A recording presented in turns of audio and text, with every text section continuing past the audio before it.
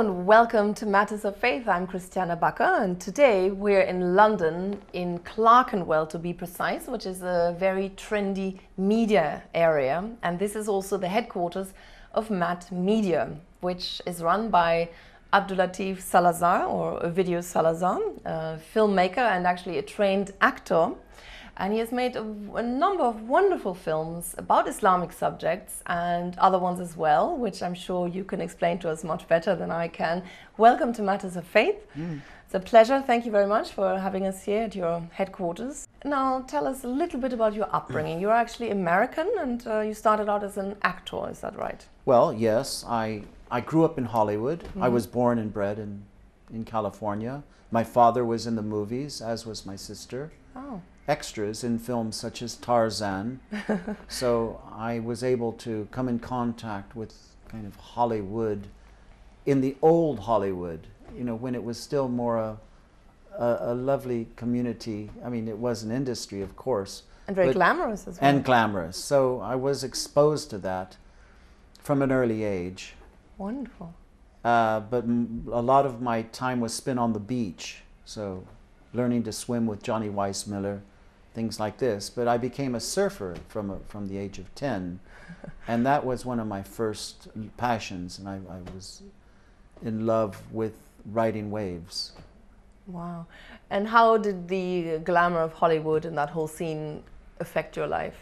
Well, as you said, I trained as an actor. I went to Santa Monica College, and the theater program was one of the best in California, in the area, and I was going to become an actor. But at precisely that time, I stumbled across some books on Sufism, and I started reading them and finding out really that there was this other teaching, you could say, or this other knowledge that was very little known about, never discussed, and intrigued me tremendously.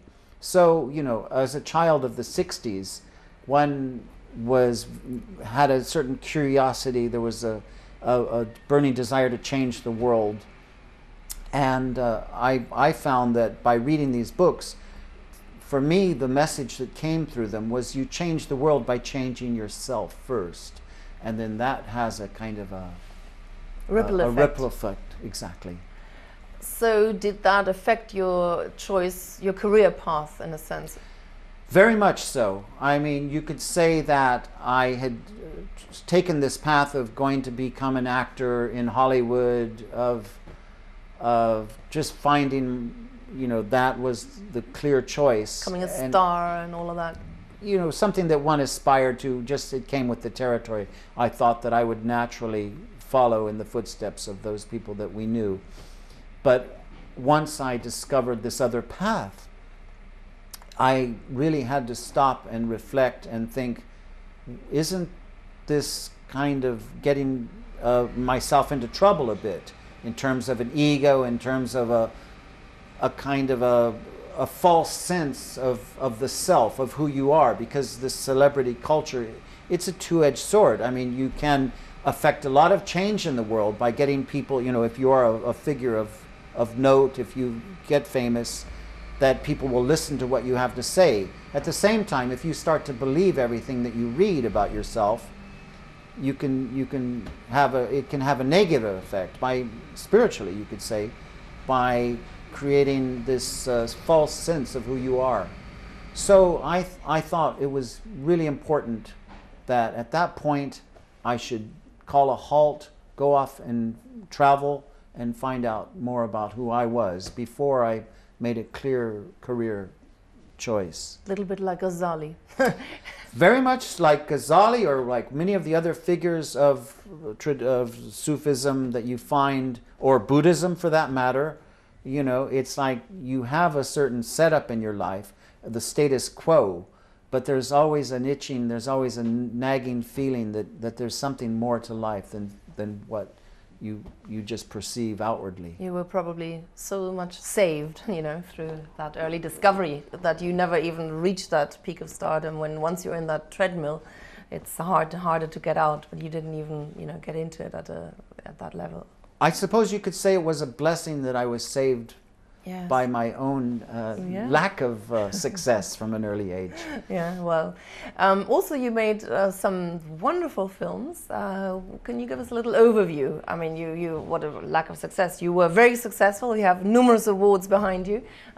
What can you just tell us a little bit about what you actually end up doing? Fine. As I said, I set off on my travels. I lived in Europe for a couple of years. I studied meditation. I studied with a Sufi master. And that led me to go to Turkey. In Turkey, again, I studied Sufism, as it were, in the various tekkes, or the spiritual centers of some of the more well-known brotherhoods in Istanbul. And also, I, of course, made the journey to Konya, to Maulana's turbe. And I was grateful that I'd had this chance from a young age to have been able to be exposed to this civilization and this culture, and you could say it was the last remnants of a vanishing historical period. It was the last of the Ottomans, you could say, because there were a number of people that I met. They were aged, but they had witnessed all of the changes that had come about in the early part of the 20th century.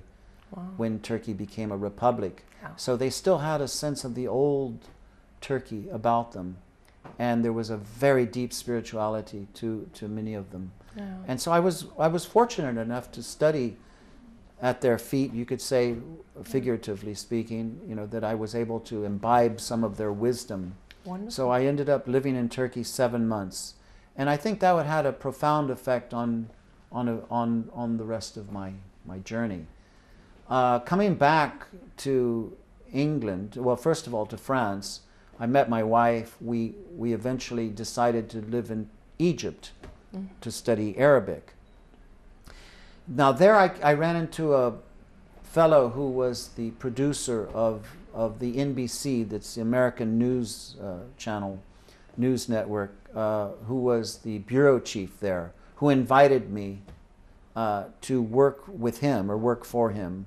He's quite famous as well. This is Professor Abdullah Schleifer. Yes. And I could say he was my mentor. He's somewhat of a godfather figure. Yes. He's a very perceptive fellow. He finds how he can utilize your talents, and very much gave me a boost up onto the career ladder. So I started working for him at NBC. A crew from London Weekend Television came through who were producing a documentary on Islam. I won't say I blagged my way onto the production, but I did sort of tout my talents as an Arabic speaker, even though my Arabic was quite rudimentary. I somehow managed to persuade them to take me onto their shoot, and I seemed to do fine. They sent me on to Pakistan. I had a great time there, and from that moment on, I decided, well, this should be my path, that I should endeavor to make films that combine my knowledge, or what knowledge I was learning about Islam, with a career in films. So I became a documentary filmmaker. I won't say I started out at the top. No. I started out as a researcher, as a humble, member of the crew. Yeah. But eventually it would lead me years and years later to become a director in my own right. Yes. Now you, as a filmmaker, you are in fact trying to, and you have produced many positive films on various different Islamic issues, Muslim matters. How difficult is it for you to pitch such stories? Because if at least, sure, in the news is current affairs, they may have to show when a terrorist blows something up or whatever. But in the documentary field, or in the cultural field, it could be balanced out, and you are trying to get into those kind of fields on television with your positive Islamic stories. How difficult is it to pitch them, and and what difficulties do you have, or challenges? Well, it's certainly a challenge, you could say, because it's a scramble. I mean, there are only certain slots available to make a film on the subjects that I care to make films about. Now, sometimes they'll come to me and say, could you please make a film about something, such as the pilgrimage to Mecca. I've had the great fortune in filming it on a number of occasions. And so I'm got a reputation as someone who films the Hajj. Yes. So oftentimes they'll come to me and say, well, would you oblige us? So of course, you know, I'll think for a split second and say, yeah, sure. But having said that, sometimes I have a subject that's burning within me that I feel is important, and I'm trying to make it for a mainstream audience. And then I have to say, well, I'm competing with 1,000 other filmmakers, and why me rather than someone else? I don't know. So oftentimes, you know, it's a lucky dip, or it's just the commissioning process. And how receptible are they to Muslim stories in general? Well, it's hard to gauge that. I mean, I've had varying success. I mean, as you know, as I should say, I produced a series called Faces of Islam for the BBC back in the late 90s. And that was something that, in fact, here in England, they make provision for the Muslim community by, formerly at least they did, in having program slots during the month of Ramadan. I mean, it wasn't much, but it was at least a token gesture that they would provide some kind of programming for the Muslims and for other people who wanted to know something about the Islamic community here. Now, there are a lot of new media outlets coming up. For example, a lot of niche channels, smaller channels that deal with perhaps particularly Muslim audience or immigrant audiences, minority media they're called. What do you think of those? Do you think they're a good platform? Is it a good diverse pluralism in the media? Is that a good positive thing? Or do you think they promote sort of segregation because every group watches their own little channel? Well, I think you need a mix. You need both. You can't just narrowcast and expect your message to be heard. But it's a good place for a forum for people to air their views, to have a community that you feel you're connected to. But there is a great plethora of choice now that people get lost in the choice. And so how do you get your message across? I mean, personally, I think it's important to stay mainstream, to not get too hung up on just focusing on the smaller picture, you know, just to preach to the converted, as they say. For me, that's personally my view. But having said that, there's a great need for filmmakers, for people to engage in these other multi-platforms, whether on the internet or radio. You know, during Ramadan, there's radio shows or whatever it is, in print. The main thing is to do it well. And to get in there, and then perhaps to move a little bit from minority media to mainstream media and so on. As long as, I mean, if the minority media is, say, in English or, you know, in one of those languages, the mainstream languages, so to say, then at least the rest of the society has a, you know, can hear it and listen to it as well. And perhaps they get inspired and catch something may catch on.